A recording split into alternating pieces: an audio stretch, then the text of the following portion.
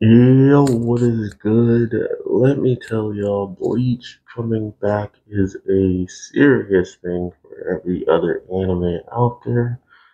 It's one of these OG animes that had so much more story to tell and never got told through the anime. But now here we are getting these amazing moments where certain characters are getting power-ups or learning that the first and final war that we've seen to this degree is about to come to an end in 9 days is a pretty big flex by the villain himself. But at the end of the day, y'all, I want to know what you're thinking about this episode of Bleach. It was phenomenal. I didn't really get to listen to the opener songs. I hate spoilers in the opening videos or in the ending. So I'm going to be checking those out at a later date, maybe like 6 episodes in or something.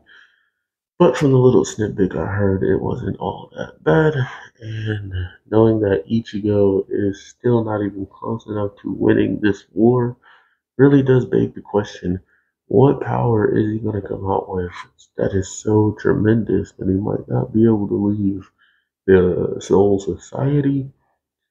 We have Rukia and Renji actually gaining some momentum.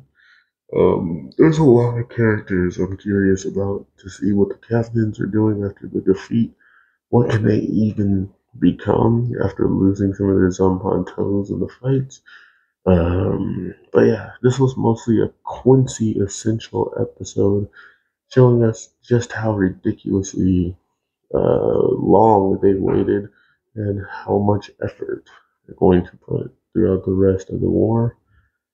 But the main villain is a savage.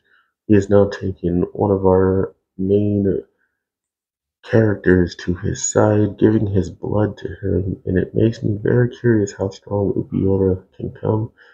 If he becomes very strong in the match with Ichigo, it will be a war to truly see his best friend, who's a Quincy, and a substitute Soul Reaper fighting for the mankind of all of the world slash Soul Society. Sounds real fun. Hope y'all are having a good one. Let me know how you're feeling. Take care.